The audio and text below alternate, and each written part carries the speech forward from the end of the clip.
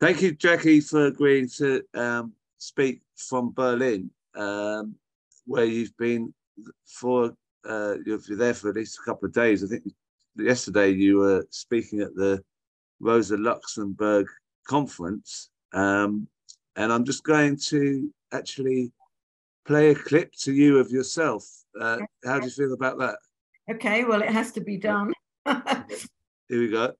What we see in Starmer is someone who was quite prepared. I mean, he's great at it, to lie to get to where he wanted to be. He gave the members during the election for leadership 10 pledges, which was all about really being a socialist. He has now broken every single one of them. Every single one of them.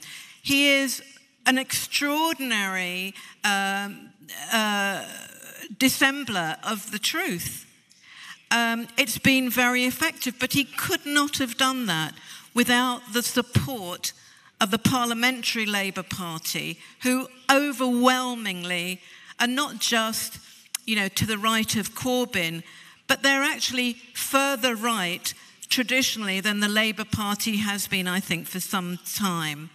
So he couldn't have done it without their support and without the support, I'm going to say it again, of the media and the support. I mean, it was very clear when Corbyn was coming up for the election and the generals of the army actually said, and they made this public, if Corbyn becomes Prime Minister, there will be soldiers on the street. So it was that clear that this whole thing has been a coup, a well-organised coup, to lead us to where we are. And where we are now is with somebody who absolutely says he will change basically nothing as to what the Tories do. He'll just be a better bureaucrat. He will just administer their rules better. And in that way, I think what's going to be really exciting is if, and the probability is he will get in, when he gets in, that will be the time to look at what the left is going to do, because that is when real struggle is going to happen.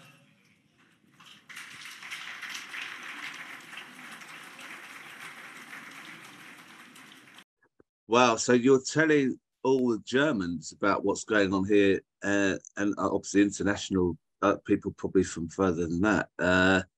How are they responding to that news about what's happened with Corbyn, the coup, and also what Starmer's done with the purge and how he's been dishonest? Did they know this, or are they surprised, or do they? Well, there's a mixture. There are the people who are political nerds like you and me and many people in the audience. And then there are the others who are on the left in Germany and other places who, because there's a press embargo on reporting this, have absolutely no idea what is going on. And so for them, not just yesterday's intervention by me was significant, but the film, The Biggest Lie, is also very significant in terms of that, because you cannot underestimate how many people do not realise what is going on. And what's the feedback been on it? Have they suggested anything that that there's any similarities of anything else that they've seen before or anywhere else? I mean, of course, the similarities were drawn out about, pre-Nazi Germany, what happened to the socialists. There was a discussion. I had a discussion with people on that. What did happen is that the tickets for the premiere totally sold out. But there are links which I have seen and differences. And some of the links are, for example, that the government is actually taking the equivalent of the Morning Star newspaper to court, saying it is now unconstitutional to discuss Marx.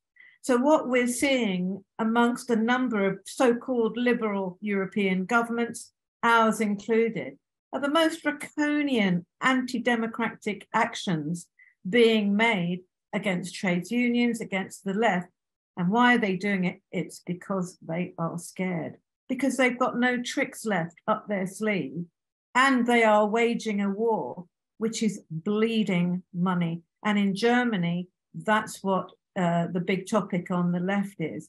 The fear of a third world war, partly because of their proximity and, of course, their historical experience, but also because if you have a look, Germany has hugely increased military spending. And, you know, that's what happens. They use some kind of, you know, conflict as an excuse for building up arms. And we see everybody getting better armed, more military spending. And it's almost logical then that there's a war. It's like a kind of cyclical thing. And I really don't think, as the left, that we're taking this risk of war seriously enough. Oh, well, that's interesting. And I mean, the Rosa Luxemburg Conference, it looks like there's lots and lots of people there. How many people were at the event when you spoke? So, you know, there was about, I can't tell you how many when I spoke, but I can tell you that there were over 4,000 people gone through the turnstiles on that day. But there are also 20,000 plus people online. So it's pretty major. And then this, I'm just about to leave to go to the Rosa Luxemburg March, which I think leaves from, I think it's where Rosa Luxemburg's body was found or where she was killed, to the cemetery of the murdered socialists, where all the prominent German socialists, who of course were killed by the Nazis, and we forget that, you know, they were the first who were killed, are actually interred. So it's going to be quite an interesting thing, because recently there's been a number of times when the police have attacked the this march. We're hoping it's not going to happen, but it's such an opportunity to go and see and really absorb not just the history of what's happened in Germany and in Europe, but what's happening now with the left. Well, that is interesting to what you say about the socialists being the first to be murdered by the Nazis. Does that make the Germans more proud of their socialism in some way, do you think? Oh, yeah. I mean, there's no doubt about it. There is a real pride here about not just their stance against the Nazis, but their ongoing anti-racism. And so this is a group who are very used to seeing themselves persecuted, I mean, to the extremes by the forces of the state.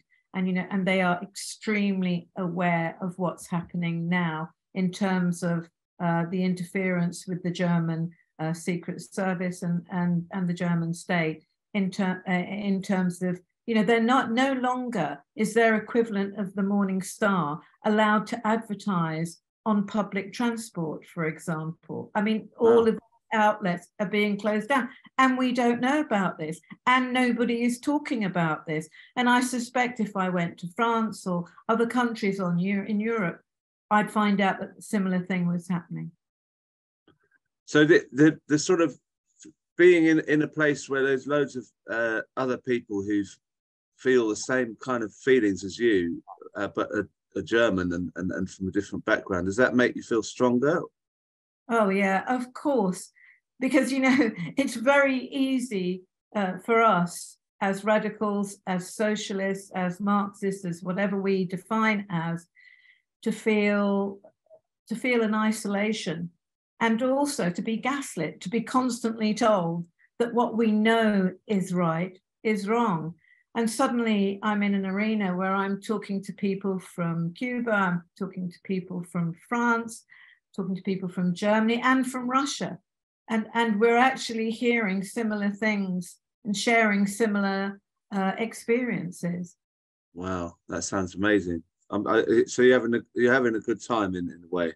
I'm having a really, really exhausting time. You can hear my voice is kind of going, but I think it you know, it's worthwhile because it's such an opportunity. We don't get those kind of world conventions of the left, do we? We don't get that point to share those kind of ideas, particularly in the UK.